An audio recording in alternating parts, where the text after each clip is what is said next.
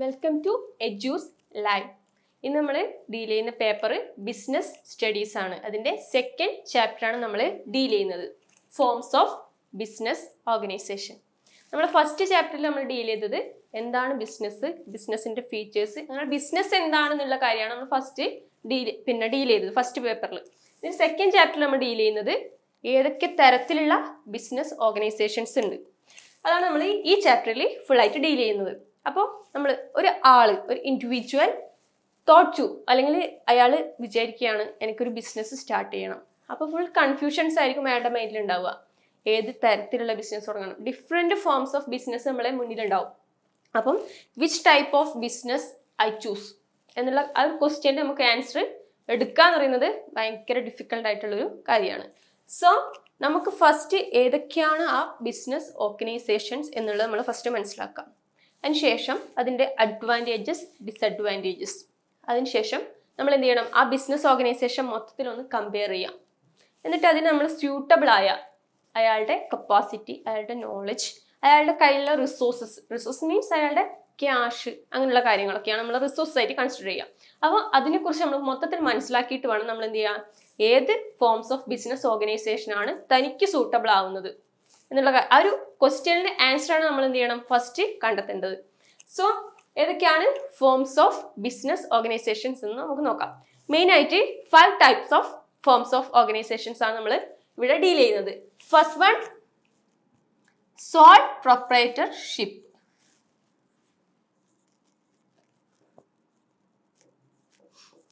And second one, joint Hindu family business.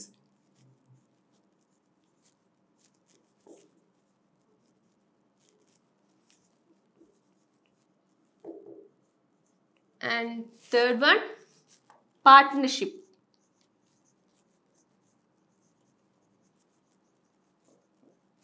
And fourth, cooperative society.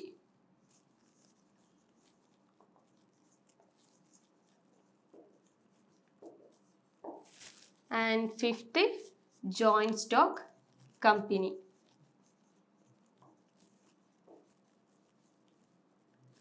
ഇതാണ് നമ്മൾ main ആയിട്ടുള്ള 5 types of അല്ലെങ്കിൽ 5 forms of business organisation എന്ന് പറയുന്നത്. ഇന്ന് നമ്മൾ ഫസ്റ്റ് ഡീൽ ചെയ്യുന്നത് സോൾ പ്രൊപ്രൈറ്റർഷിപ്പ്.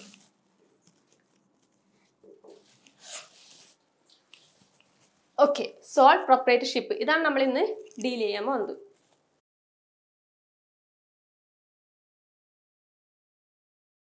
ഓക്കെ, ഫസ്റ്റ് എന്താണ് soul proprietorship?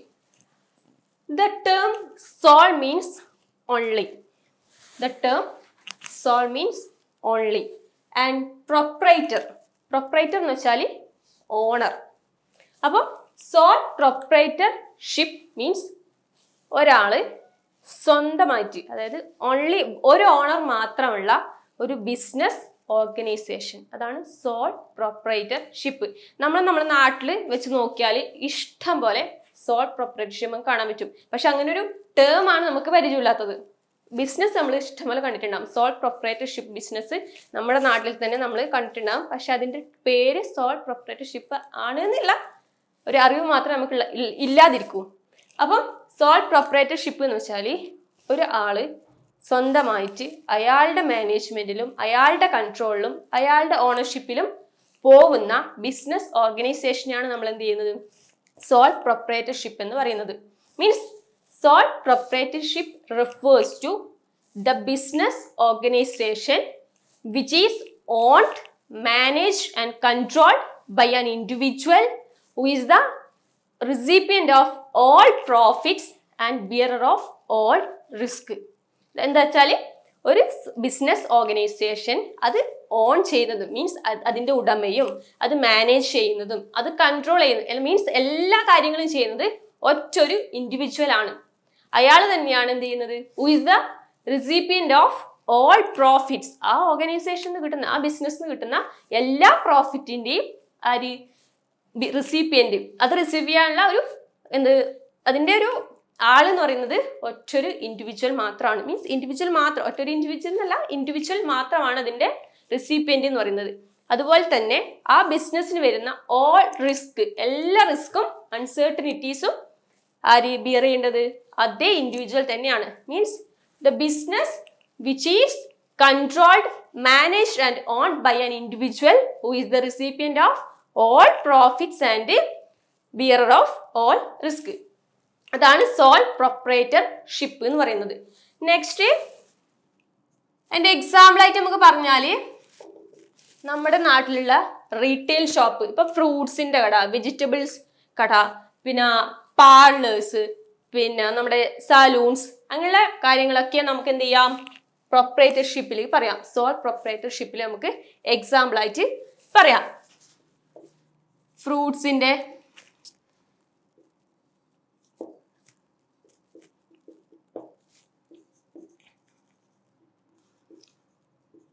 Salons, retail shop, അങ്ങനെയുള്ള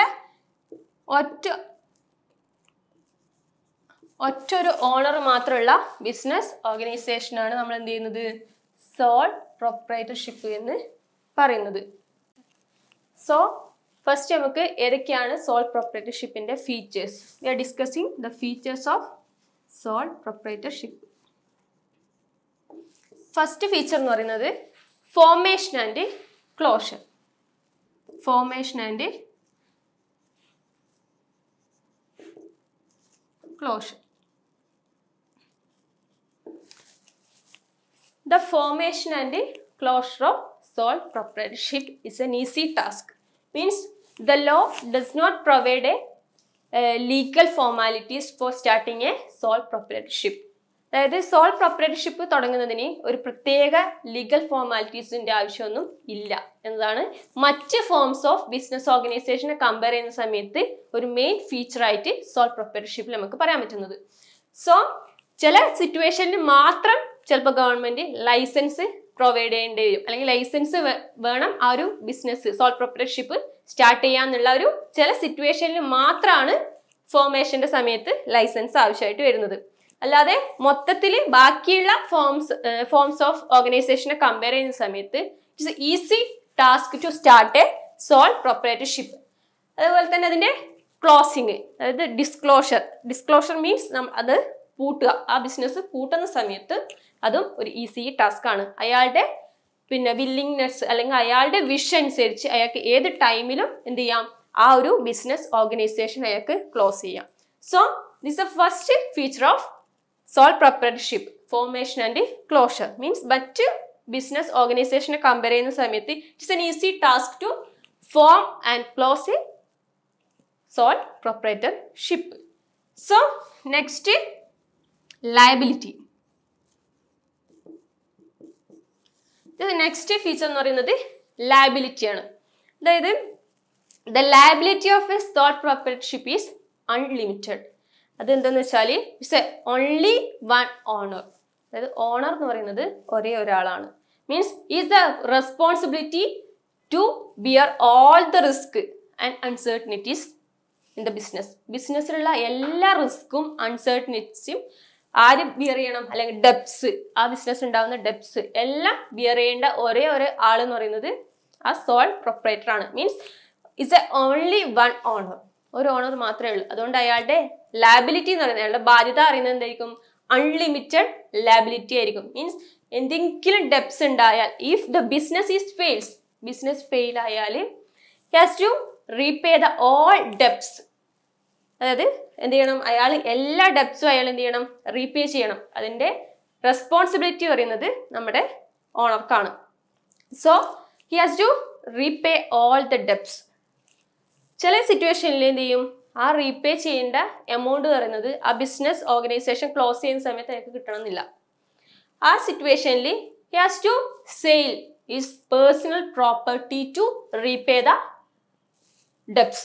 ആ ഒരു സിറ്റുവേഷൻ ആണ് ഇതിൽ വരുന്നത്, ലയബിലിറ്റിയുടെ കേസിൽ വരുന്നത്. അയാളുടെ ബിസിനസ് പ്രോപ്പർട്ടീസ് വിറ്റിട്ട് അയാൾക്ക് റീപേ ചെയ്യാൻ പറ്റിയിട്ടില്ലെങ്കിൽ, ആ ഡെപ്സ് റീപേ ചെയ്യാൻ പറ്റിയിട്ടില്ലെങ്കിൽ അയാൾ എന്ത് ചെയ്യണം? അയാളുടെ പേഴ്സണൽ അസെറ്റ്സ് സോൾവ് ചെയ്തിട്ട് വേണം അയാൾ എന്ത് ചെയ്യണം? റീപേ ചെയ്യുന്നത്. സോ ദ ലയബിലിറ്റി പറയുന്നത് സോൾ പ്രൊപ്രൈറ്റർഷിപ്പിൽ അൺലിമിറ്റഡ് ആണ്. There is no such an owner, only one owner. അതുകൊണ്ട് തന്നെ അതിന്റെ ലയബിലിറ്റി പറയുന്നത് എന്ത് ചെയ്യാം? അൺലിമിറ്റഡ് ആയിരിക്കും. So third one is A risk bearer and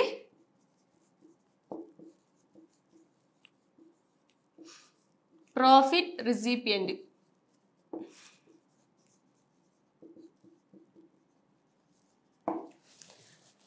soul പ്രൊപ്പറേറ്റർഷിപ്പിൽ ഒരു ഓണർ മാത്രമേ ഉള്ളൂ നമ്മൾ ഇത്രയും നേരം പറഞ്ഞുകൊണ്ടിരിക്കുകയാണ്.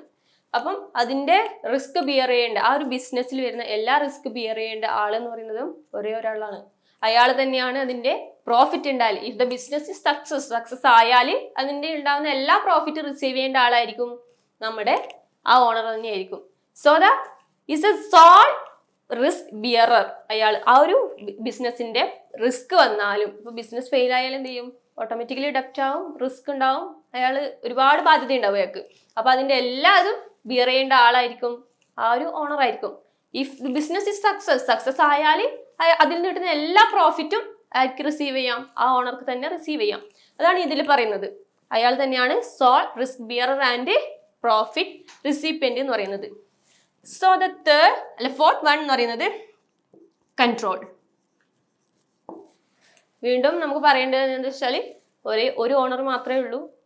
കൺട്രോൾ ചെയ്യുന്നതും ഫസ്റ്റ് നമ്മൾ മീനിങ്ങിൽ തന്നെ പറഞ്ഞു, is A owned manage and control by an individual എന്ന് പറഞ്ഞിട്ടുണ്ട്. ഒരു ഇൻഡിവിജ്വൽ ആണ് അതിന്റെ കൺട്രോൾ വരുന്നത്, അതിന്റെ മാനേജ്മെന്റ് വരുന്നത്, അതിന്റെ ഓണർഷിപ്പ് വരുന്നത്. സോ ദ കൺട്രോൾ എന്ന് പറയുന്നത് എന്താണ്, നമ്മളെ സംബന്ധിച്ച് ഒരേ ഒരാൾ മാത്രമാണ് അയാളുടെ ബിസിനസ് കൺട്രോൾ ചെയ്യാനുള്ളത്.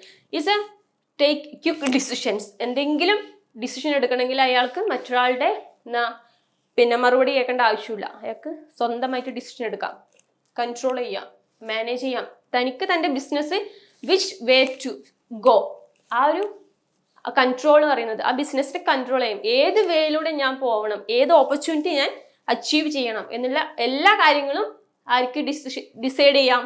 ആ ഒരു മാനേജ്മെന്റ് മാനേജറായിട്ടും ഒരേ സമയം മാനേജറായിട്ടും അയാളുടെ സെയിൽ നടത്തുന്ന ആളായിട്ടും അങ്ങനെ എല്ലാ റോളും, ഫിനാൻഷ്യൽ ആയിട്ടുള്ള കാര്യങ്ങളും അയാളുടെ മാനേജ്മെന്റ് ആയിട്ടുള്ള കാര്യങ്ങളും എല്ലാ കാര്യങ്ങളും ആരാണ് ചെയ്യുന്നത്, ആ ഒരു ഒറ്റ ആളാണ്. അതുകൊണ്ട് അതിന്റെ ഓവറോൾ കൺട്രോൾ പറയുന്നത് അയാളുടെ കയ്യിലായിരിക്കും. മീൻസ് ഒരു ഓണർ മാത്രമേ ഉള്ളൂ. ആ സിറ്റുവേഷനിൽ എന്തായിരിക്കും, ആ ബിസിനസിന്റെ എല്ലാ കൺട്രോളും ചെയ്യുന്നത് ആ ഒരു സോൾ പ്രൊപ്പറേറ്റർ ആയിരിക്കും. സോ അതാണ് ഇതിൽ പറയുന്നത്. കൺട്രോൾ ചെയ്യാനുള്ള റൈറ്റ് ആയിരിക്കാണ് ആ ഒരു ഓണർക്ക് മാത്രമാണ്. Next point, no separate entity. നമ്മുടെ ബിസിനസ്സിനെ സംബന്ധിച്ച് നമ്മളെ ബിസിനസ്സും ഓണറും തമ്മിൽ സെപ്പറേറ്റ് എൻറ്റിറ്റി ഉണ്ട് എന്നാണ് പറയുന്നത്. അത് നമ്മളൊരു പ്രിൻസിപ്പിൾ പഠിക്കാനുണ്ട്. സെപ്പറേറ്റ് എൻറ്റിറ്റി എന്ന് പറയുന്നത് എൻറ്റിറ്റി പ്രിൻസിപ്പിൾ എന്നിട്ട് നമുക്ക് അക്കൗണ്ടിങ്ങിൽ പഠിക്കാനുണ്ട്. അതിൻ്റെ ആ ഒരു പ്രിൻസിപ്പിൾ പ്രകാരം the owner and business is separate, രണ്ടും രണ്ടാണ് എന്നാണ് കണക്കാക്കുന്നത്. But in case of soul proprietorship there is no distinction in the ice of law. ലോന്റെ ഒരു പ്രകാരം എന്താണ്, ബിസിനസ്സും അതിൻ്റെ ഓണറും തമ്മിൽ നോ സെപ്പറേഷൻ, ഒരു സെപ്പറേഷനും ഇല്ല. ഏതിൽ, നമ്മുടെ സോൾ പ്രൊപ്പറേറ്റർഷിപ്പിൽ നോ സെപ്പറേറ്റ് എൻറ്റിറ്റി. അതായത് ലോ പ്രകാരം there is no distinction between owner and business. അതാണ് ഈ നോ സെപ്പറേറ്റ് എൻറ്റിറ്റി എന്നുകൊണ്ട് ഉദ്ദേശിക്കുന്നത്. Next last one, lack of business continuity.